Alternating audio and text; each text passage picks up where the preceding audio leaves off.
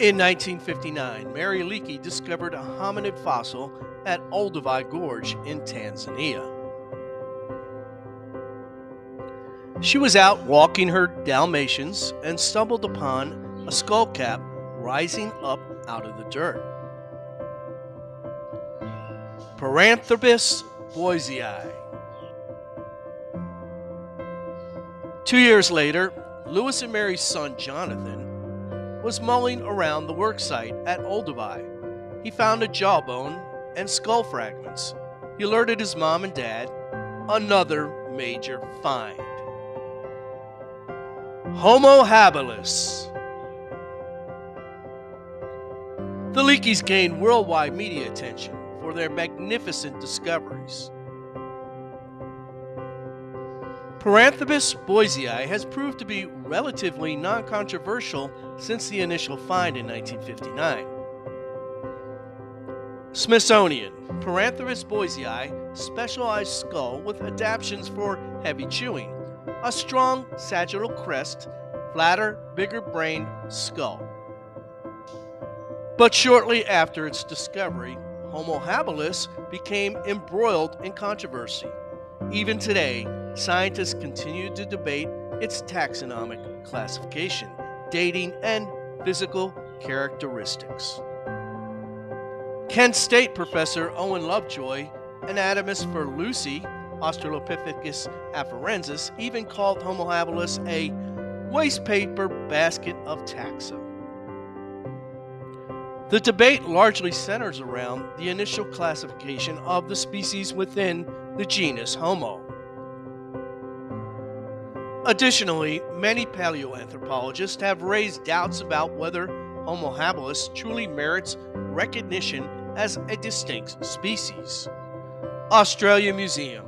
Homo habilis has been a controversial species ever since the name was first announced, largely due to ape-like limb proportions. Continuing, some scientists prefer the name Australopithecus habilis because these individuals have physical similarities with the Australopithecines. From Britannica, many features of Homo habilis appear to be intermediate in terms of evolutionary development between the relatively primitive Australopithecus and the more advanced Homo species. Smithsonian.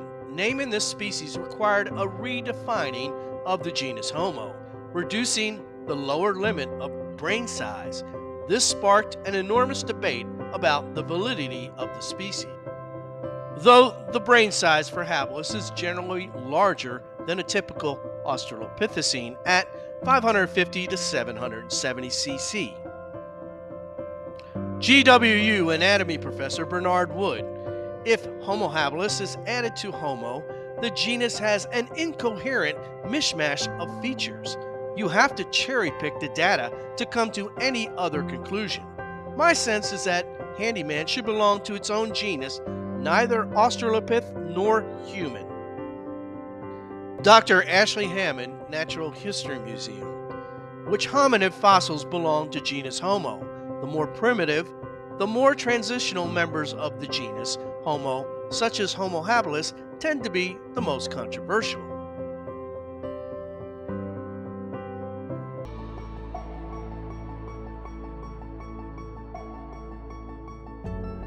Taxonomical classification of habilis. From PBS, Homo habilis, handyman, is so called because of the wealth of tools that have been found with its fossils.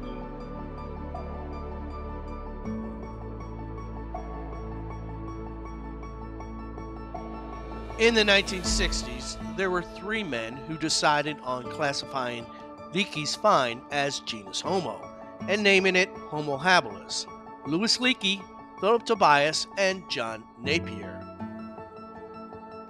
Leakey's objective was to establish Homo habilis at the base of genus Homo. The species would thus be viewed as the first man. As for taxonomic classification, Philip Tobias of the University of Witwatersrand in South Africa held the greatest sway. Tobias was Raymond Dart's protege. Leakey pressured him hard to steer the classification away from an Australopithecine. But as Tobias revealed in a 2012 lecture years later, he quote-unquote wasn't going to allow Lewis to bully him around. John Napier was a professor of anatomy at the University of London. Napier specialized in hand and feet. Napier finally conceded to Leakey that the species was deserving of Genus Homo designation based on the dexterity of the hand. Habilis had a greater opposable thumb than any Australopithecine, which allowed for greater tool-making abilities. Professor Wood, 2012 paper. Lewis, Tobias, and Napier made the case for adding the handyman to the genus Homo as Homo habilis, arguing it met 3 criteria. Continuing, an upright posture, a bipedal gait, and the dexterity to fashion primitive stone tools.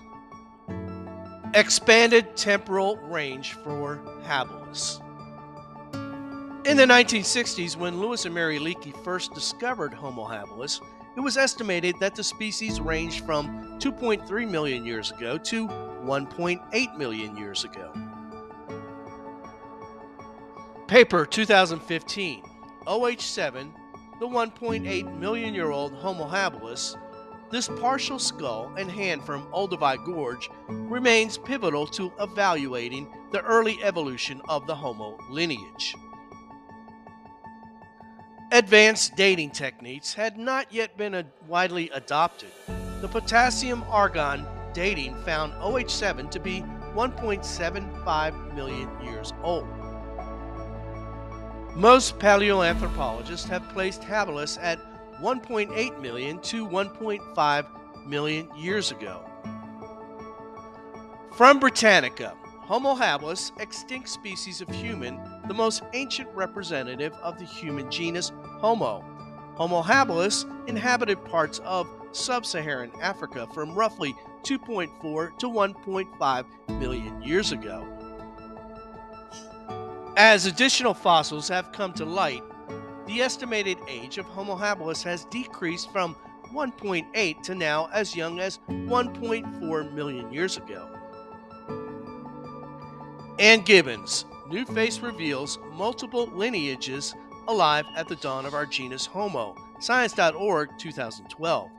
Homo habilis lived 2.3 million to 1.4 million years ago.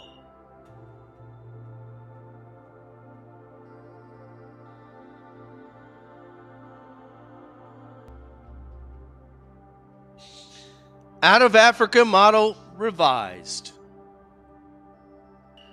Out of Africa theorists, including the Leakeys, early on favored a linear model, Australopithecines to Homo habilis to Homo erectus.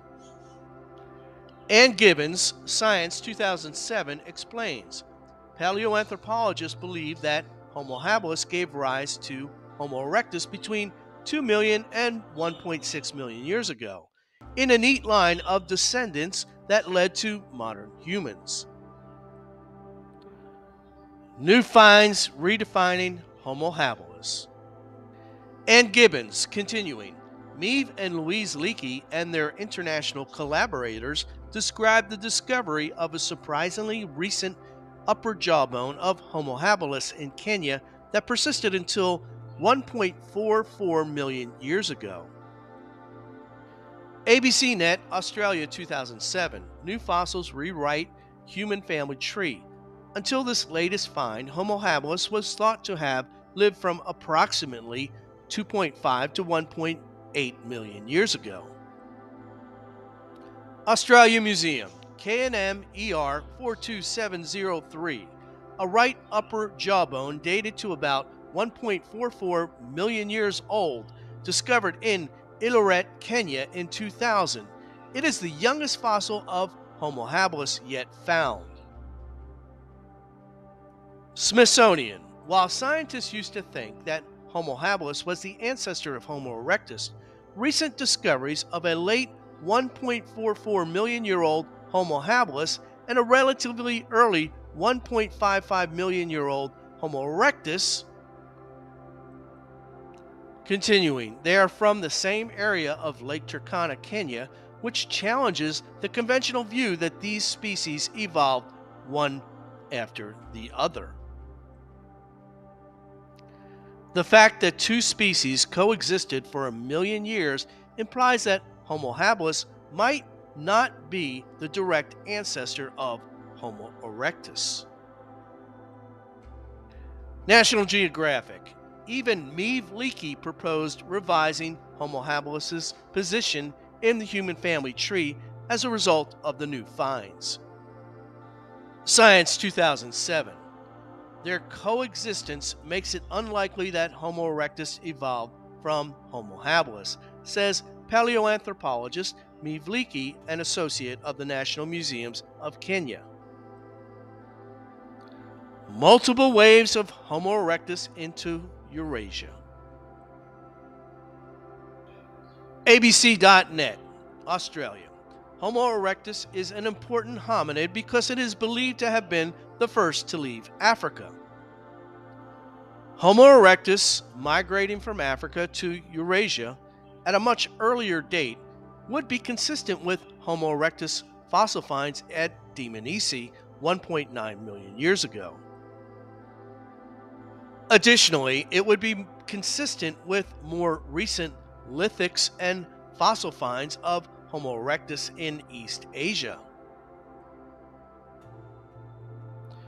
This provides further support for the multi-regional origins model. Eurasians with direct lineage from Homo erectus 1.9 million years ago to 100,000 years ago outside of Africa. Africans with entirely separate origins, possibly a direct lineage going back to Homo habilis 1.4 million years ago or a related species.